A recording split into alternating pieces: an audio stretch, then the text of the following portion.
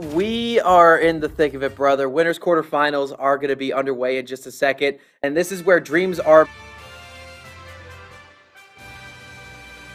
between these two players. Kowalski 23 versus Sekai Doggo, and it's going to be Brazil versus Chile. Sekai Doggo from Chile rocking the duck hunt, and Kowalski rocking a Steve. This is going to be an interesting match. I don't think anyone on Earth has ever seen this matchup before. For good reason. Yeah, so we have... Yeah. Oh. Yeah. All right. So obviously, you know, Steve, one of the most punishing characters in this game, definitely can control the pace of the match if you are not ready to deal with the shenanigans. But the straight shot from the Wild Gunman gonna just take him out. Well, not take him out, but, you know, just get the damage beneath the block. Really good stuff. I think it's going to show really good matchup knowledge for Sekai Doggo to, you know, try to fight Kowalski's block pattern. So if you can just make sure that Steve can't really set up as much as they need to, oh, that sucks. Then you can be in a really good position. But what it's looking like, I think Kowalski might be in the driver's seat later.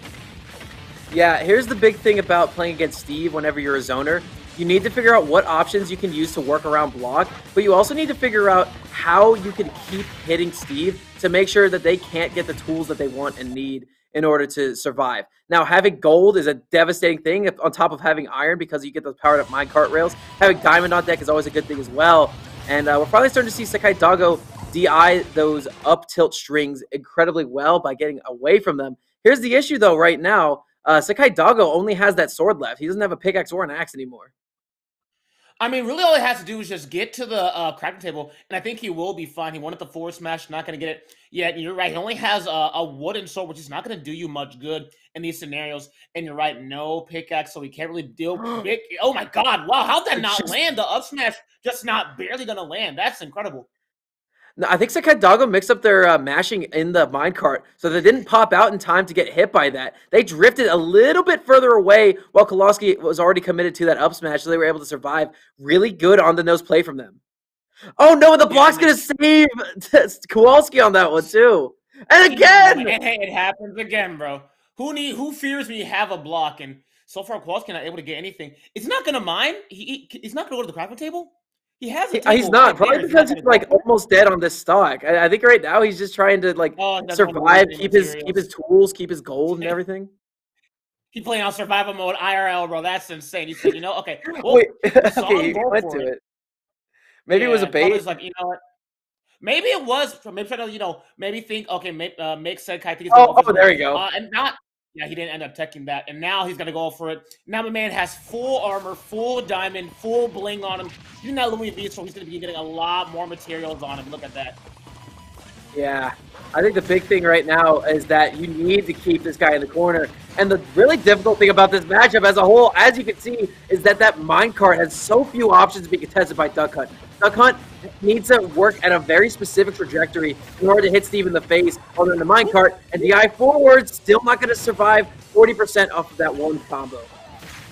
No, that was incredibly dangerous. Getting hit by that Steve combo, especially when you have full diamonds, is absolutely scary. 69% taken to Doggo already on his last stock. Kowalski kind of just relaxing right now. Doesn't have to overturn because of 1-2. Really, all he could do was just play this slow game, and we saw that forward smash come up. That would have definitely taken the stock. If you don't know Steve, we'll tell you one thing. Steve with Diamond is absolutely a menace to society, and as you can see, that is why. That was relatively early, not even near the ledge. That was like, it was mid-stage, but definitely near the ledge, and that ended up killing him mad early. There was no chance of him getting out of that, so good stuff coming on to Sekai. I'm sorry, Kowalski, gonna take game number 1. If you whip anything against Steve while they have diamond or gold with iron, be prepared to take a hell of a hit, because you got that F smash, you got those up tilt combos at low percent. You obviously have minecart, which is one of the best first options in the game. It is pretty much uncontestable unless you very, very much know how to hit Steve in the head while they're in there. And man, we're on a smaller stage right now. Small battlefield is going to be the play here for Sekai Doggo. I kind of like the stage a little bit. You have some platforms to actually maneuver around a little bit too. But that also means that Steve can very easily shark underneath those by putting up 2 blocks and corralling themselves into the corner. But right now, I really like the clay pigeon usage here from Sekai. And you know he wanted to go for a lot more with the clay pigeons, also a good 70%. Ladder coming on from Kowalski. One thing Steve is so good at. I love how they just made this character so... They made this Minecraft character so different than anything we've ever seen before. But good damage going on from Doggo. I mean, we're seeing a different game, right? A lot slower.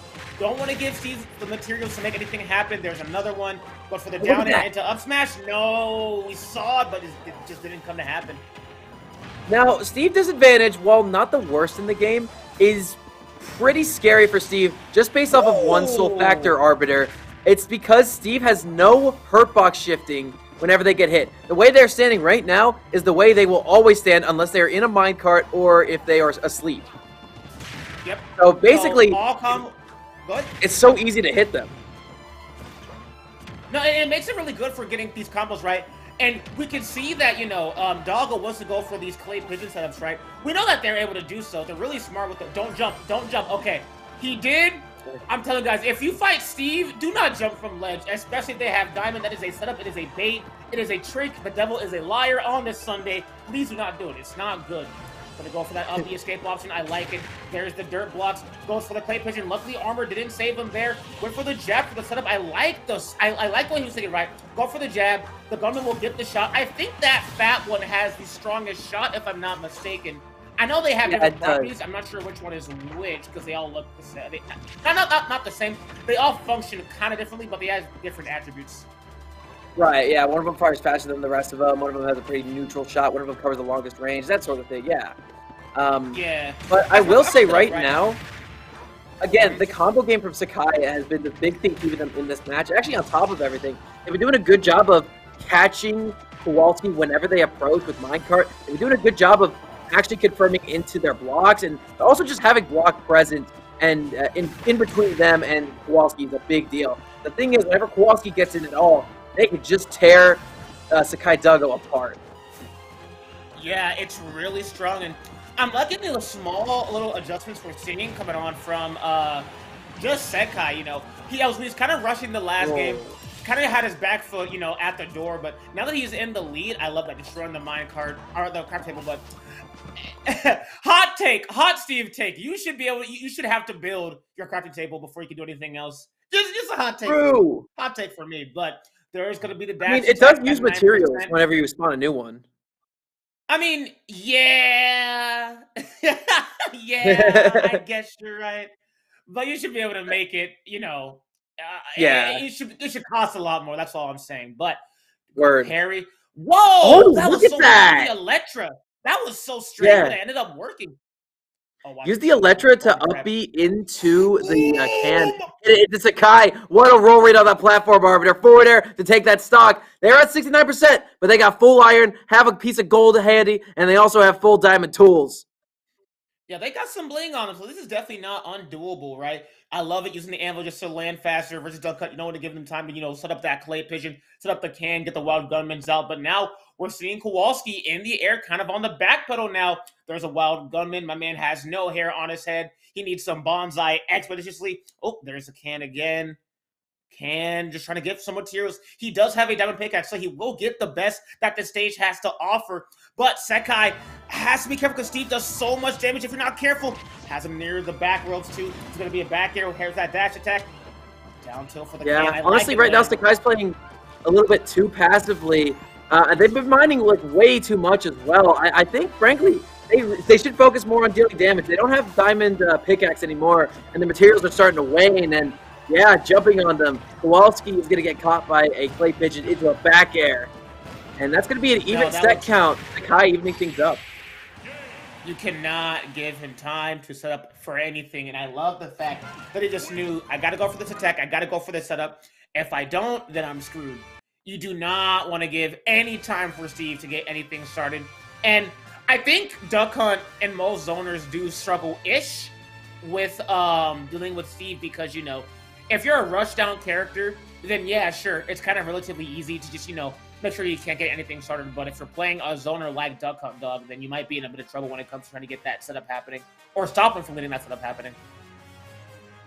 Yeah, but really good stage pick, I think, for Sekai Doggo, taking Kowalski to a smaller pick and saying, you know, I'm just going to make sure that you can't run away from me if you want to. I'm going to keep you close. I'm going to get my combos active. But we're going to be seeing very much the opposite of that now, Arbiter. We're going to be going to Town and City, which is the longest stage in the game. but those short horizontal blast zones are going to make it much easier for Steve to kill with those F smashes, those back airs, as well as with that powered up minecart. Exactly, and you, dude, if you gave Steve Diamond on this stage, dog, you are going to be dying at around, like, let's just say 50%. Sounds fair, right? So, whatever you can do to stop him from getting anything set up, you gotta do it. You gotta take that into consideration. And Duck Hunt, I'm not sure what they can do on this stage, right? Clay Pigeon combos are definitely, they can work, but going for those downers, you could do like Clay Pigeon into a down air, even a forwarder or back like you saw get the kill during that last game. It can work, but I think you're going to have a harder time kind of functioning on this stage for sure. Yeah, and another thing is 2/3 of the time that you're on the stage, you're not going to have access to platforms over the middle of the stage. So these combos are going to be a lot harder to get unless you can catch them on that platform, which Sekai was about to do, but that F smash from the other side of the stage is not going to be sending just far enough to kill. And right now, it's a pretty even game here, but the diamonds are active, and there's a lot of iron in the back pocket of Kowalski right now. Ooh. I'm sorry, I gotta say, I love that mix-up he did, right? He shot the can forward, but added some little bounce to it. That way you can't predict where the, it's gonna go. So, like a little mix-up he did, go show you just how smart that Sekai Doggo is right now, right? They didn't just get here by pure luck. Instead, we know they have a brain. They are able to think outside of the box and get everything they need to the butt. This box that is Steve on town is going to be very deadly. That was really good. DI going to live that back here. It was from across the stage, but hey, man, I'm not complaining. Ooh, and out of Diamond, the Diamond is really very useful. Thank God Duncan has some... he can go low. That character can go really low if he needs to. He just couldn't hold it any longer. That's unfortunate. The up smash going to take that stock and clip him. Oh, thank the Lord.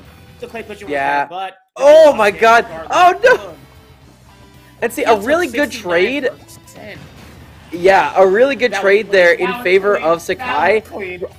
Dude, it resulted in a Steve combo for 69. I'm telling you, dude, this character has some scary things active. And another thing about this stage that you might not consider is that to mine, you don't use your pickaxe because the stage is wood-based. You actually use your axe. So those aerial combos might not be possible later on, especially if you mine too much. And there is a TNT into down smash on the platform on the side of the stage. It's going to be setting off the top. I think a bit of a DI mix-up from where Sekai got hit. And it's going to be setting the other direction. Right now, Sekai on their last stock of this match. I gotta say, I love the little bits of like, I view this match as like sort of like a game of like, magic, right? You don't want to show your hand too early, right? So you're always pulling out some stocks right when you need to. You don't want to reveal what's up your sleeve. Ooh, you better believe that backer will do it. And if you don't think that forward smash will do it, you are on some kinds of drugs. That forward smash is so strong. My man was at like 100% near the Blasphemous town. You better believe my man's is gone. But this is a best of 5, luckily. So there is going to be a lot more chances for Sekai Doggo to make this comeback happen, but Kowalski is going to be in the lead with Steve. I'm telling you, dude, Steve has so many interesting tricks that it makes his character low-key fun to watch sometimes. Duck Hunt Dog has some tricks as well. It's just that I think the blocks just make it really hard for Duck Hunt to get anything sort of right. Those blocks, they stop you from using your Clay Pigeon, your Clay Pigeon. It stops you from having that gunman out. Like, that gunman was like, bro, there was a wall in my way. What am I supposed to do here? And the can work, but I don't know, man. I think Steve just has a lot more tricks up his sleeve. Yeah, it's interesting. Sometimes certain projectiles damage blocks, sometimes they don't. So, I don't know. It really depends. I think, like, the particle effects and the explosion of the can sometimes break it, but still, I mean, blocks, borderline uncontestable for these projectiles. Don't quote me on this, but I think if it's, I think physical projectiles don't break the blocks. I'm probably wrong about this. I wonder, so I'll just say this, I wonder if you have to have, like, a particle projectile for it to break a block or not. I mean, because I've seen Wolf Laser do it, like, Samus Charge Shot does, but, like, Super Missiles don't, so... Ooh, yeah. It doesn't? What? I don't think so. This game is bad. That's what I'm saying, dog. Oh, enough forwarder to get that fight. Yeah, man, Steve is just so deadly. And I want to say this, too. I like the little trick he did, right? Near the ledge, had the block, used the minecart, but sent it in the opposite direction of the block. That way, the little mix-up. Ooh, if you got a combo off that would have been so good. not going for the cracker table because he knows if I die, I'll lose on all those materials. So I'm gonna stick with the stone. Is that stone or is that iron? It's stone. If I'm not there. It's stone. Okay, yeah, just making sure. Iron has a little bit of a white color. Stone's more of a gray color. So I'm gonna keep mining. Gets hit by the can. Yikes! 145%. Gets another hit. But now you know what time it is. It is diamond time, baby. Yep. All right.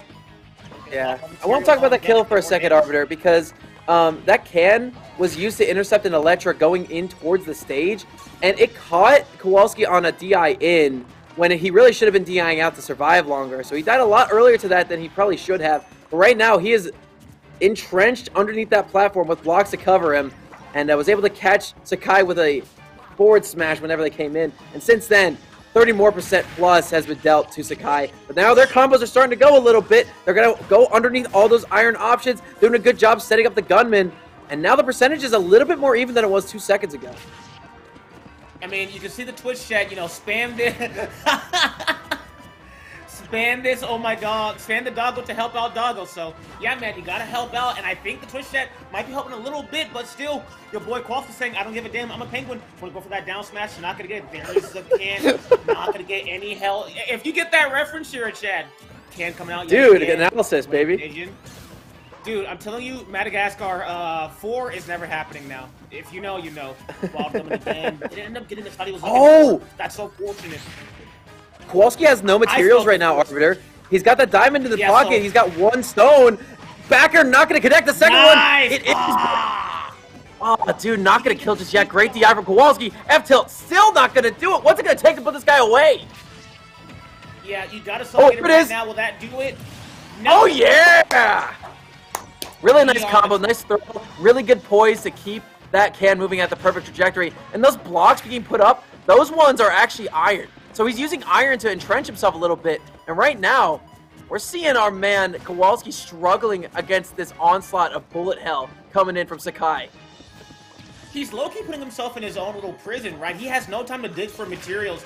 I love the awareness, right? He knows a lot of Steves will love to put a block there and charge up force smash because that will reach. But Sekai Doggo not going to fall for it one bit. He does have diamonds still, but no materials like you said. So I just love how smart Sekai is. So what are you doing? I was commenting you, dude. Do not let him get any materials, man. Okay, going for the diamond sword. Good stuff. There's a clay pigeon. Run up on him. Has the minecart, going for more materials. Look at this suffocation, this fireworks, this war that your boy Sekai Doggo's putting on, giving Kowalski no time to breathe. But that back will definitely do it. Gonna have a lot more breathing room. There's the pickaxe now. He's gonna be getting a lot more better materials. But now he has the can. Gonna suffocate him. 120%. What's the play here, Larry? What can Kowalski do to make this comeback happen?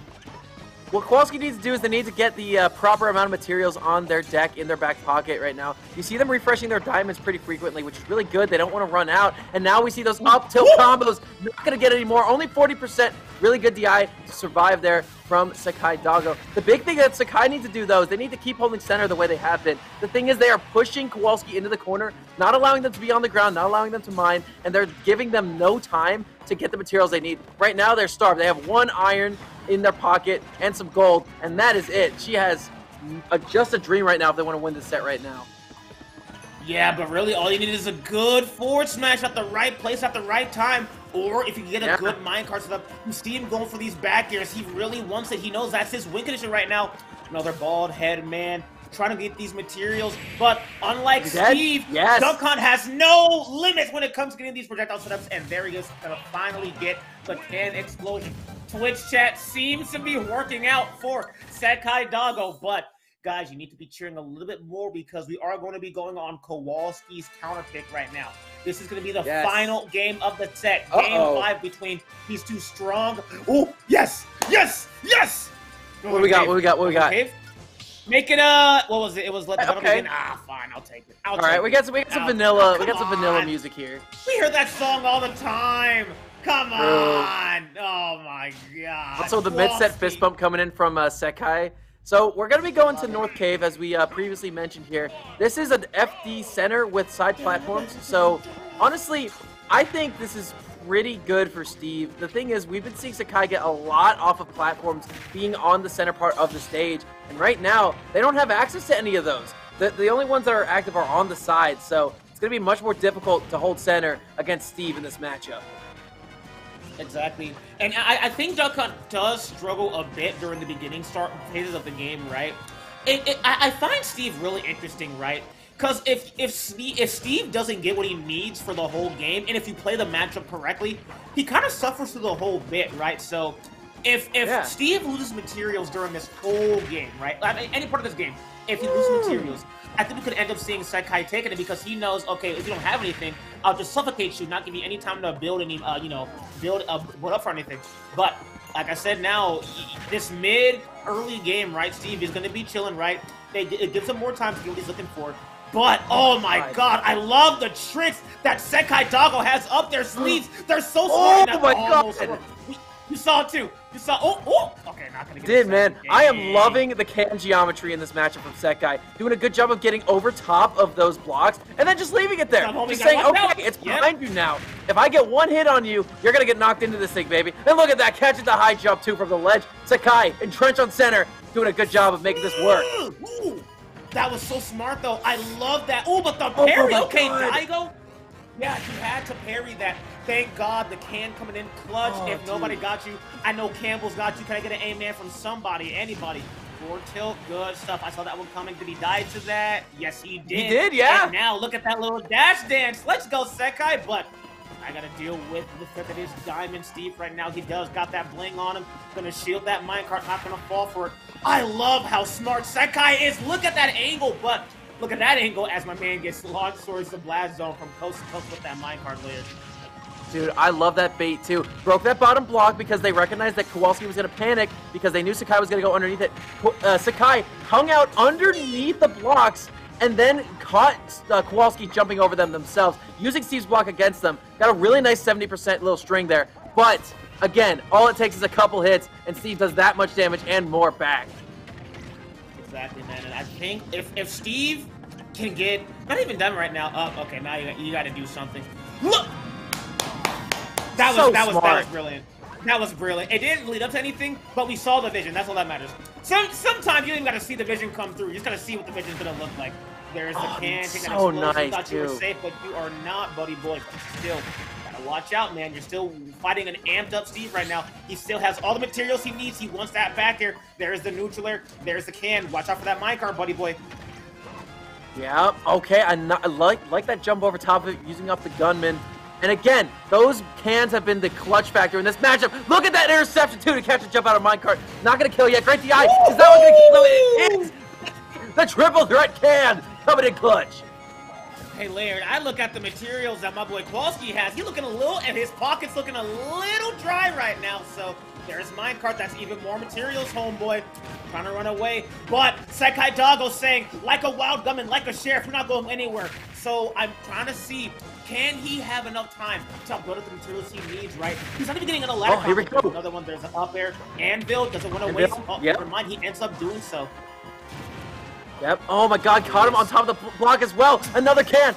Another one too, but a forwarder's gonna beat it. Nice shield though, just in time for Kowalski. Kowalski now trying to fight the way back on stage. They got no iron to their name. F-smash at ledge, and that's gonna kill the pop-up from Sekai Doggo. A really nice set, going to game 5, winning on Kowalski's own counter pick.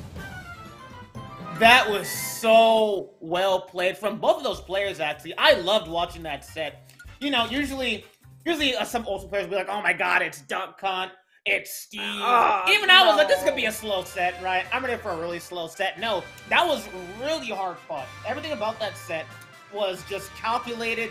Okay, I know how your character works. I know how yours works. So let me go ahead, show them what's under my sleeve, show some magic, right? We saw a lot of amazing angles coming on from Sekai Doggo. Kowalski just knew how to manage materials. It's just that it's unfortunate because Dunk Cunt is able to kind of suffocate you from getting what you need to get started because of the play pigeon, because of wild gunmen are always on you, because of the can, right? So you don't have a lot of time to build much for Steve, but that